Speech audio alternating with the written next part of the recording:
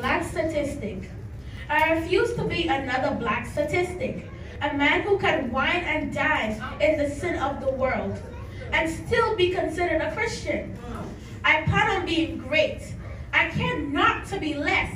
I refuse to wear a barcode across my chest. I refuse to let a back tee or throwback jersey define me. I refuse to have children without the commitment of marriage, or let my children witness divorce or be fed by an order made in court. Come on. Yes, sir. I refuse to grow up carrying a generational curse. Right. I refuse to feel the need to curse in my verse.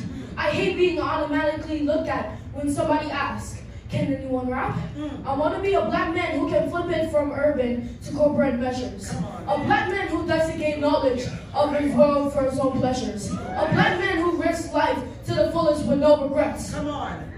Yes, sir. My only regret is the stigma that many black statistics in the past have said, like going to jail, bragging about bail, leaving our kids, cursing at church, married and you still flirt. No father person at birth, seldom attending church.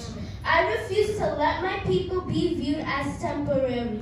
I plan on living long, being wealthy, and serving Jesus with all my energy.